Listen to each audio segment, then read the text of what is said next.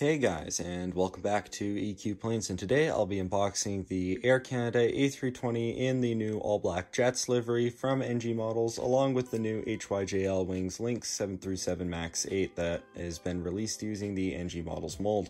These are some models I've had on order for quite some time, as I believe I bought both of these back in October or November of last year, so definitely looking forward to finally being able to unbox these brand new models. But without further ado, let's get into it, starting out with the HYJL wings 737 MAX 8. Now, this is the first release of a Lynx Airlines aircraft in 1:400 scale, which I'm definitely glad to see, as Lynx has become quite the carrier in Canada, as their fleet has grown to almost 9 aircraft. Well, actually is at 9 aircraft, almost at 10 at this point in time. Now, this and the brand new released NG models that just came out, I believe last month, are both on the same mold. You're getting the identical aircraft. However, with the HYJL wings, you'll get a limited edition card, as their version of this model, which is the exact same, only had 150 produced of it.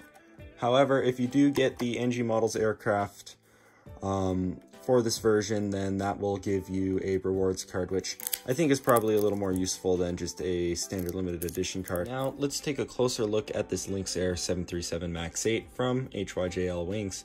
So, as I previously discussed, this is using the NG Models 737 MAX 8 mold, and this is the first NG Models 737 MAX 8 that I am able to add to my collection.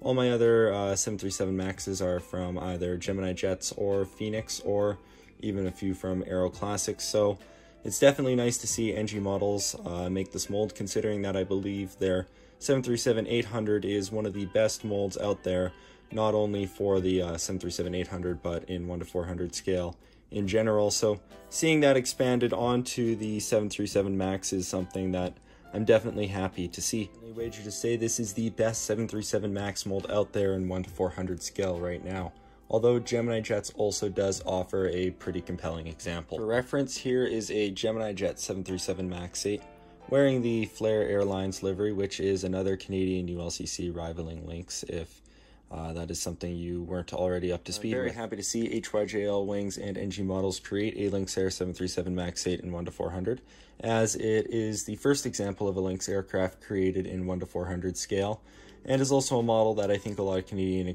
collectors were quite excited for, as Lynx has become a somewhat prevalent ULCC in Canada with a fleet of 9 aircraft, a fairly extensive route network throughout the country and into the United States, and they continue to grow and expand as time goes on. They took their first flight back in April of 2022, which is something I was very fortunate to be able to participate in. I was on their inaugural flight from Calgary to Vancouver back in April of 2022. Now, in talking about the livery itself in more detail, you have the Lynx logo at the front, the red and blue wingtips along with the red and blue tail, being a relatively simple livery. I was actually a much bigger fan of the livery that was initially going to be put onto these aircraft back when it was under Enerjet. However, the launch of the airline was delayed because of the 737 MAX groundings and COVID. The thing of note is that this aircraft is registered Charlie Golf Lima Yankee X-Ray, which is in the later iteration of the Lynx Air livery, which features a paw print located just underneath the aircraft, and the light blue paw prints going across the side of the aircraft on only this side for some reason. It certainly was an interesting choice to only put it on one side of the aircraft. However, the rest of Lynx's aircraft do not feature those extra features on the livery, just being the exact same livery you see here without those paw prints on it. I certainly think it was a nice touch to the livery, and definitely hope that we get to see it added to more of their aircraft. Another aircraft in the Lynx fleet is a ex-Norwegian aircraft, wearing the Norwegian color schemes without the Norwegian logo, and with just white over the tail, where Norwegian typically features a special person of some kind. Certainly would have been interesting to see NG Models release that particular aircraft. But yeah, overall, in the end, I'm quite happy with this Lynx Air 737 MAX. I'm certainly glad to add this to my collection and airport updates. Now let's unbox the Air Canada Jetz A320 in this new all-black livery. So now this will be my first NG Models A320 CO mold, which is something I am very excited to have, as the Gemini Jets A320 CO certainly lacks in some areas, so it'll be really nice to have a good example of this aircraft in particular, especially wearing such a unique livery, being that of the all-black Air Canada Jets. But without further ado, let's take a closer look at the model itself. So taking a look at this NG Models Air Canada A320ceo, let's first talk about the mold.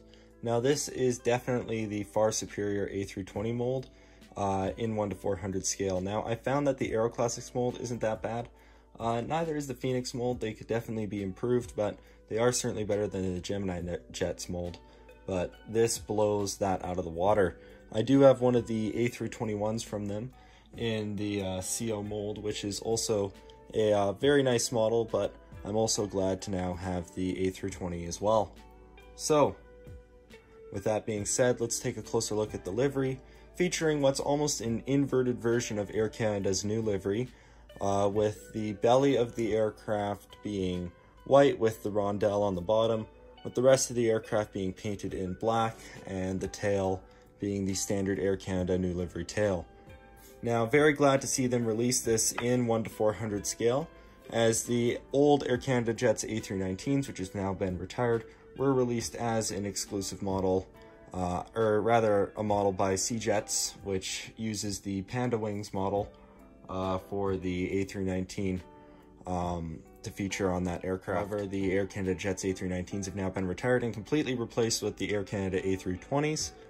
I would definitely like to see NG Models release the Air Canada A320 in both the toothpaste livery along with the new standard livery as well, as those would definitely be nice additions to any Canadian collector's collections and models that have not really seen great production in 1:400 scale, despite being some of the most common aircraft throughout Canada. But overall, this is definitely a model I'm quite happy with, and just like the Lynx Air 737 MAX 8, I'm very glad they released it, and I'm looking forward to adding this to my airport updates and my collections. Anyways, with that being said, thank you guys for watching, and hope to see you guys back next time.